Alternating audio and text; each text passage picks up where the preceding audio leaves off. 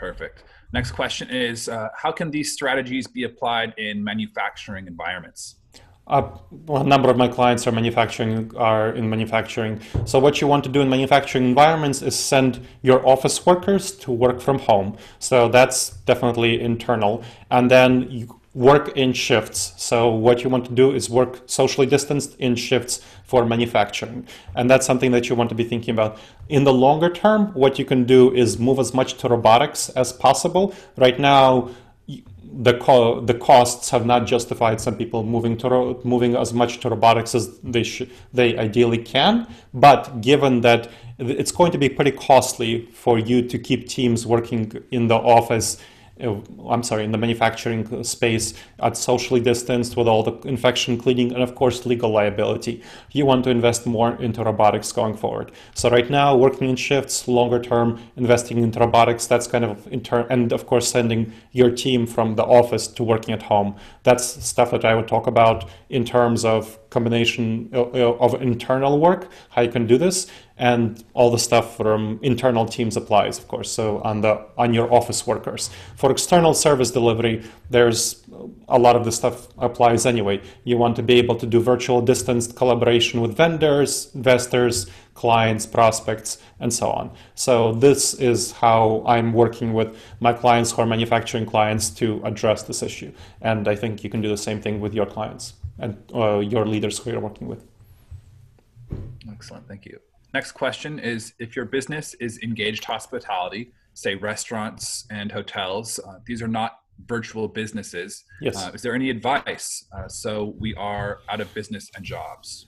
Yeah, this is hard. I've just helped one of my clients who was the COO of a 24 chain restaurant diner chain in the Midwest transition and to being in the grocery store business, became the regional manager of a series of grocery stores. She got out of that business.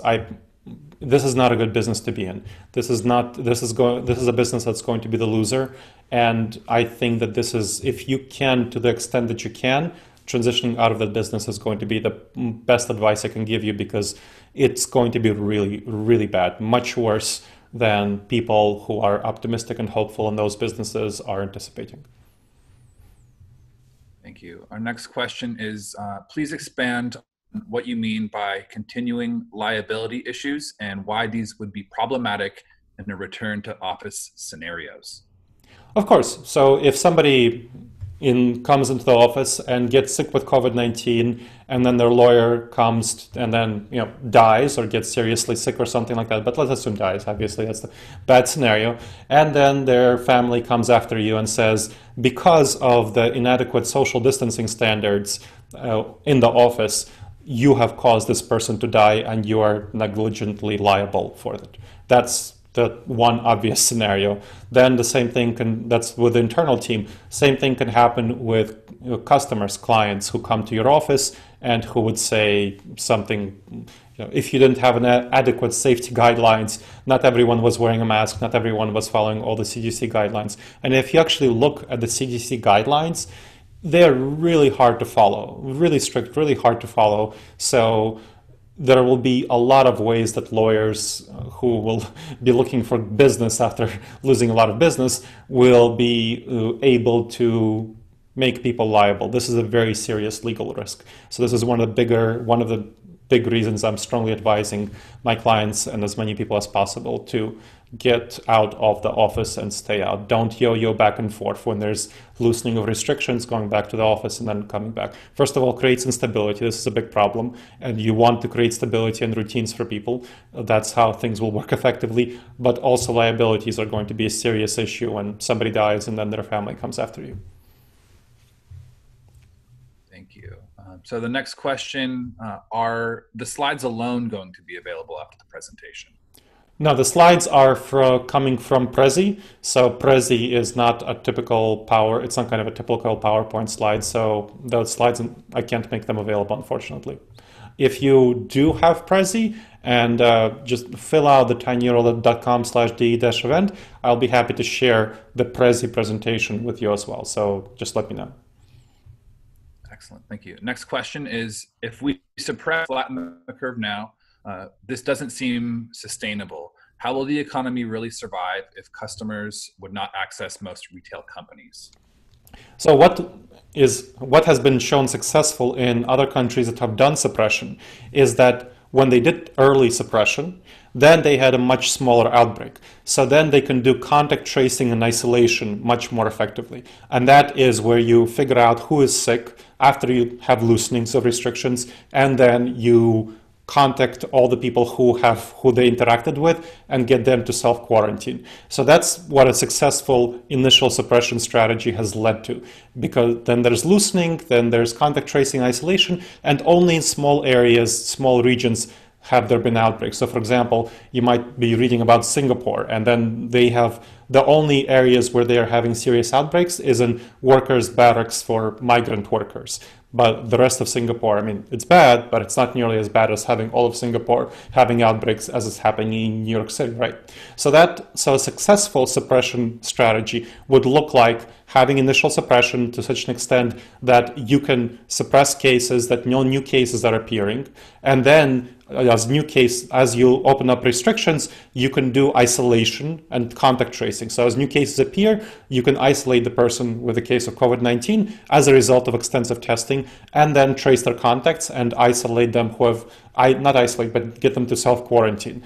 And then if in small region, let's say there's an outbreak in a certain city, then you can have just that city, as opposed to the whole state, have a stay-at-home order for a certain period of time. So that's ideally how a regime of isolation, shutdowns would happen in a way that doesn't break the economy.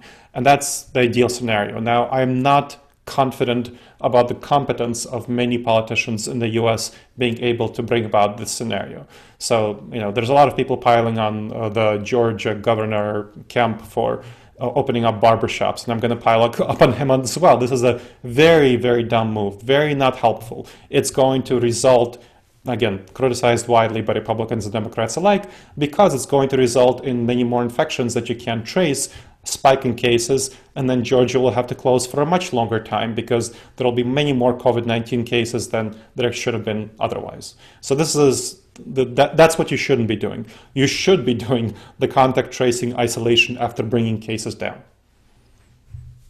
Excellent. Next question. This is incredibly informative and eye-opening. When this becomes available for viewing after the live presentation is complete, is this something I can share with my colleagues who are not members of RIMS, or is this only for Eyes of RIMS members? Justin?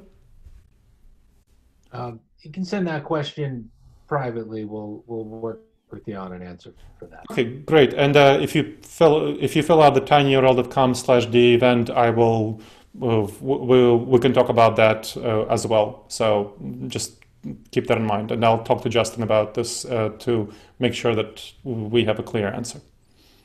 Thank you for asking that. Excellent.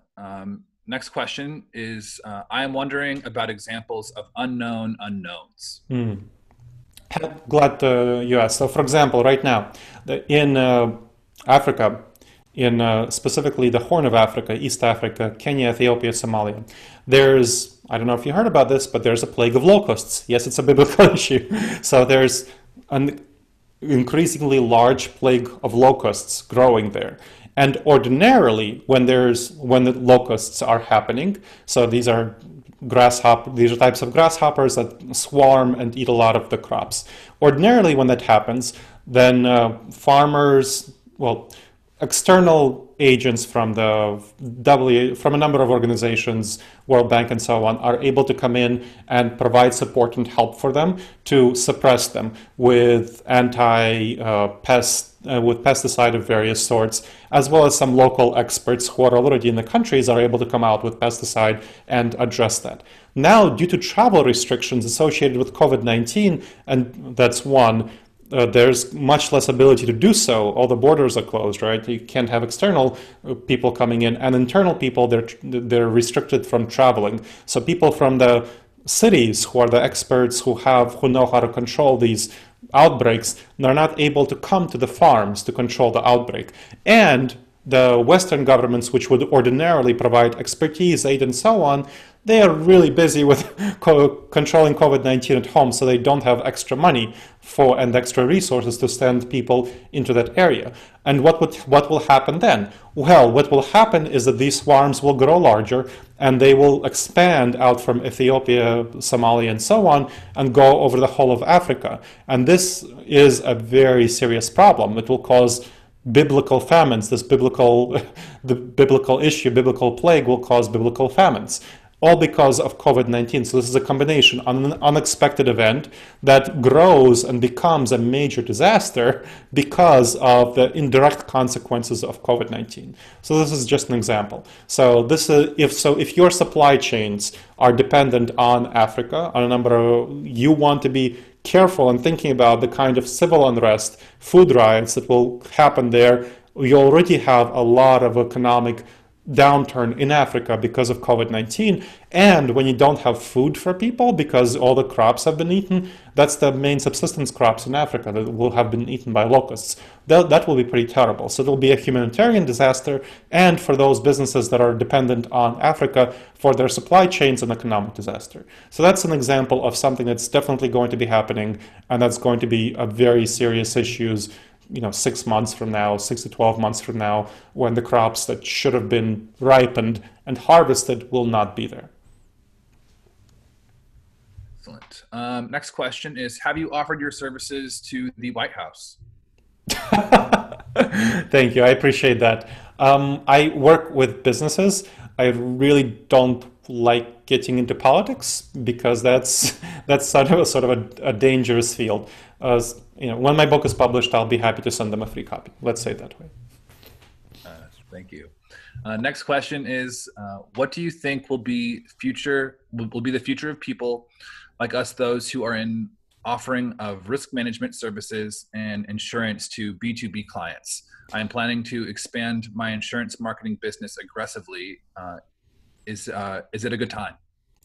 This is a good time to think about your insurance to become a thought leader, and becoming a thought leader on the kind of ways that people want to be thinking about the pandemic in the long run. This is everything that people are thinking about. So the way that you can tie, first of all, your insurance marketing to the pandemic is going to be important, but you want to become a credible thought leader. So producing content about the pandemic and how your insurance can help address the pandemic would be really helpful, because people are really thinking about, they're trying to cut costs right now, and they're thinking that the pandemic will be a short-term thing.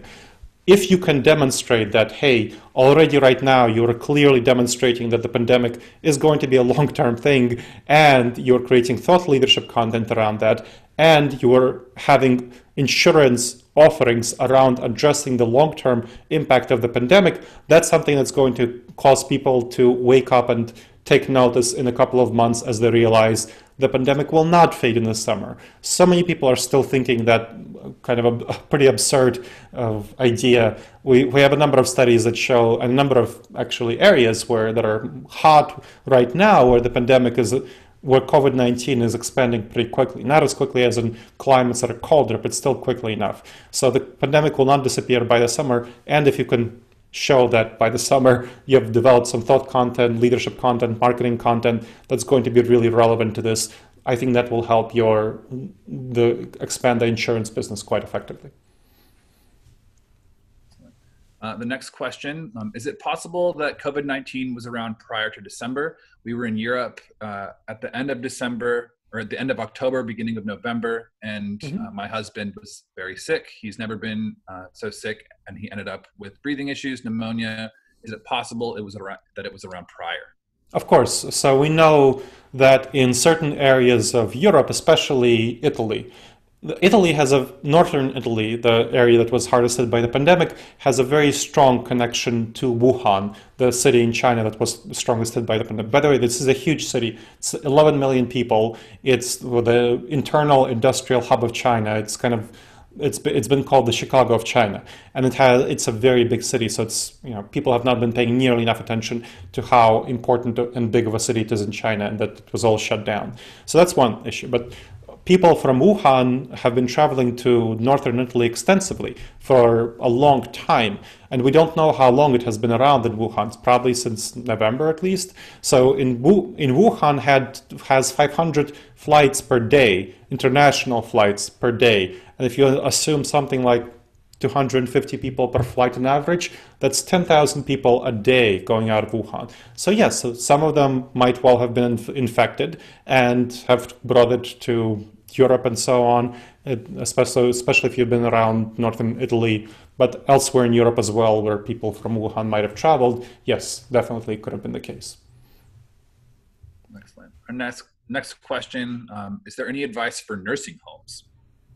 So for nursing homes, what you want to be thinking about is social distancing. Of course, this is a huge thing. Following all the CDC guidelines. If you're not able to follow all the CDC guidelines, which a number of nursing homes honestly are not because of the strictness of the guidelines, I'd strongly recommend seeing if some of the families can take their patients home, because you don't want to be known as the nursing home that had an outbreak and had various issues happen there. So this is something that you want to be thinking about. If you're not able, communicating honestly with the families of the patients, telling them that, hey, it feels uncomfortable. It feels kind of uncomfortable to reveal this information, but telling them that, hey, we're not able to get the PPE that's needed for us to be really safe. We're not able to have the social distancing. So if you don't want grandma in this sort of environment, I recommend that you temporarily take her home, and we'll of course give you a refund for taking grandma home until we're able to ensure the safety of everyone. And this is a serious issue that I strongly recommend that nursing homes take that step in order to be prepared and in order to avoid legal liability, which I can guarantee to you is coming down the road for a lot of nursing homes that have not taken these sorts of steps. Excellent. Our next question, how do you see this impacting the transport industry, for example, aviation and airports? Badly. So the airplanes will be much more hit than they think they will, because again, a lot of people are hoping that it will be around only for the next few months, but it will not be. So airplane, and the government will not be, it gave that one-time 50 billion grant/loan to airplanes, to the airplane industry. I don't think any more money is forthcoming from the government for the airplane industry in particular. So maybe potentially it can take advantage of other loans, but there's serious issues in the airplane industry. They will have many less clients, many less people flying. What I'm suspecting will happen is going to be some mergers where the weaker ones will be swallowed up by the larger ones, by the stronger ones, and those might get some kind of government support.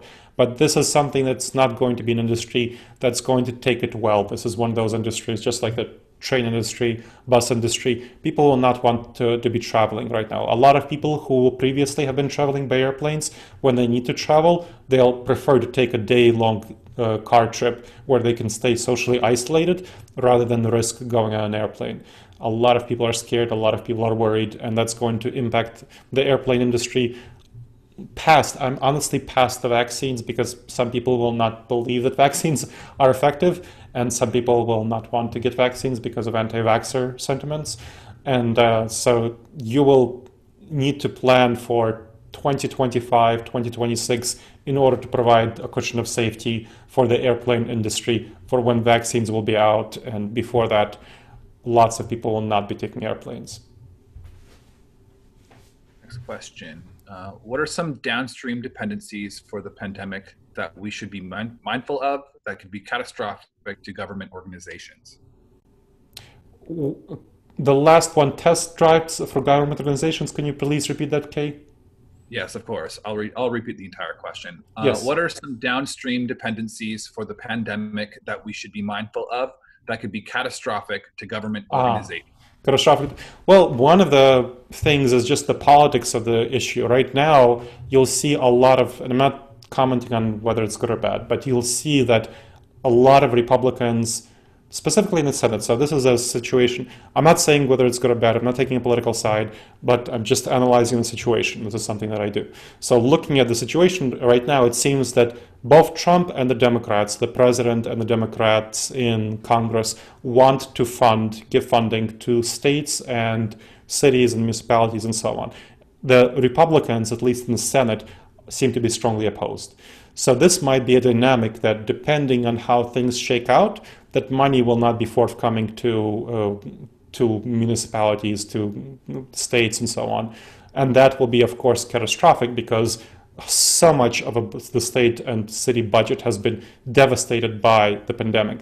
And as a result, there will be a lot of need for budget cuts, which might well happen. And so this is something a lot of states, a lot of cities are not taking this nearly as seriously as they are also following the advice of Goldman Sachs and other, Elon Musk and so on, many others, who are thinking that, hey, it'll be over by in a couple of months. They don't realize the long-term impact of this, and they're not planning for that long-term impact. They think that there will be a V-shaped recovery. There won't be. The recovery will be at best U-shaped, and it will take a while until the vaccine is available. We will not have any serious recovery until vaccine is available. And so you want to be thinking about 2024, 2025 with serious depressed level of economic activity, with loosening and tightening of restrictions. Of course, medical establishments, to the extent that they're dependent on local municipalities, will require more money. So those are some things that you want to be thinking about. Ideally, you want to send your workers to work from home as much as possible. So having virtual work as much as possible, that's something you want to be thinking about. I strongly want to encourage you to think about cybersecurity. A number of municipalities have been hacked very badly and had cybersecurity breaches. There will be many more of these going forward, because people who are working from home in different environments, they're not used to thinking about cybersecurity as they are in the office. So that's something you want to be investing into professional development for that. Other areas are the things that I mentioned earlier, the external business model and the internal business model. Thinking about how you can deliver municipal services virtually will be very helpful. City services virtually will be very helpful to the extent that you can.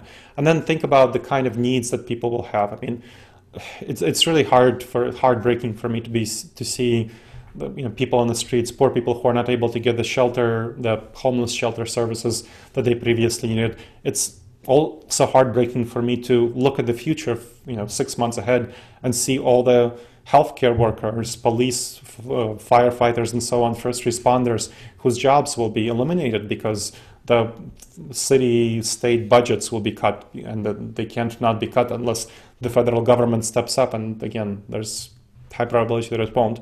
So there's a lot of these sorts of concerns that you want to be thinking about. And you can email me prior. So again, if you fill out the form, I'll send you the resources, and then we can have an exchange about any of these questions, and that one in particular, and as well as, of course, any others I can talk about in much more depth. Please go ahead. The next question is, I work for a school division. We take our direction from the health departments. How do you see classroom learning for K through 12 schools moving forward from a moderate view? From moderate view, I'd say that right now, what will likely happen will be a number of classes will do hybrid, where schools will do hybrid, where there will be shifts of students, maybe some in the morning, some in the evening, to allow for social distancing. That it's not the best strategy. And of course, some more online learning.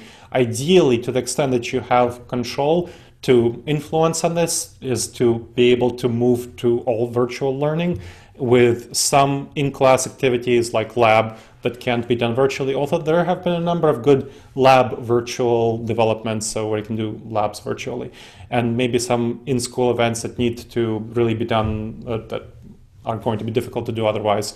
But ideally, to the extent that you have control, to move it as much of it virtual as possible. And it's not as good. I mean, I know that, I'm an educator, but this is something, I was in the higher academia for 15 years, including 7 years as a professor at Ohio State, and before that I taught as a fellow. So I know that education in that context is not nearly as good when it's not face-to-face, but you can't afford to rely on face-to-face education in this context until there is a vaccine. So thinking in that moderate scenario, that 5-year span, think about that plan and how you would handle education, ideally moving as much of it virtual as possible, and whatever you can't move virtual, having it social distancing, at 10 feet ideally. The 6 feet is a super minimal number. The research, when you look at the research, they say 6 feet minimal, 10 feet ideal. So you want to do 10 feet to the extent that you can. Extensive sanitation, of course,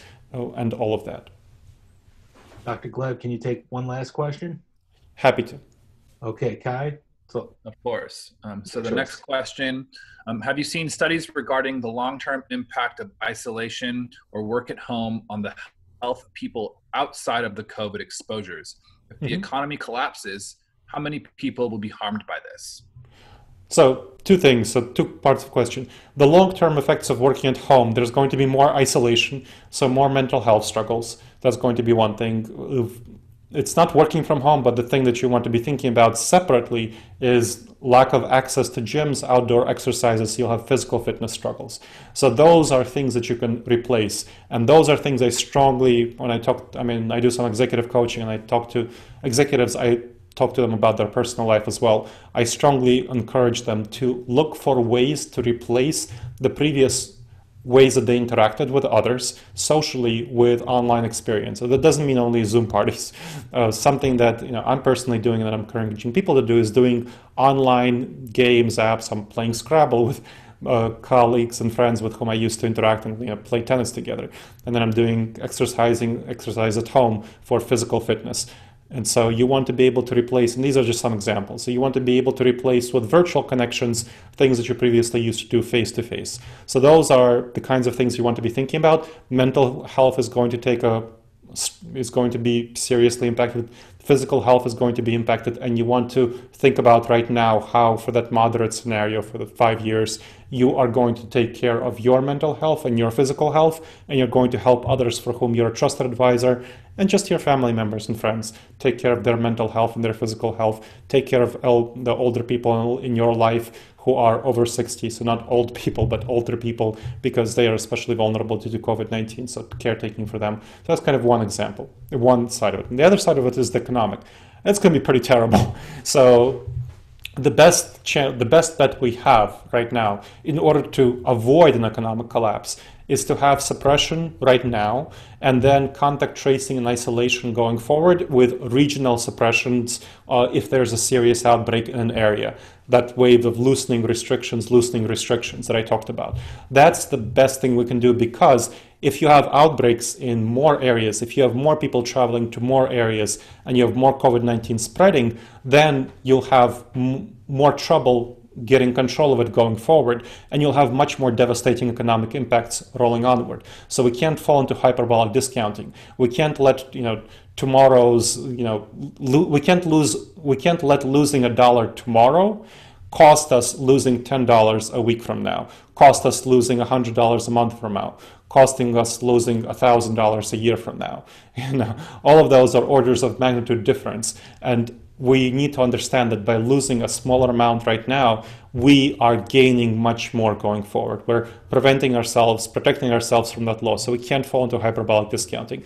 And what we need to do as a society is to up the amount of testing so that we can do contact trace, so that we can do testing, isolation of cases after they've been brought down in certain areas, and then contact tracing of these people. And so with that dynamic, we can minimize the economic costs. Because if we just open up the economy right now, I can guarantee to you the economic costs will be much more devastating down the road, because people will not accept New York-like situations, levels of hospital overload, and we will have to close our cities, we'll have to close our states at a much higher extent and longer if we don't do shorter closing down right now for then contact tracing and isolation.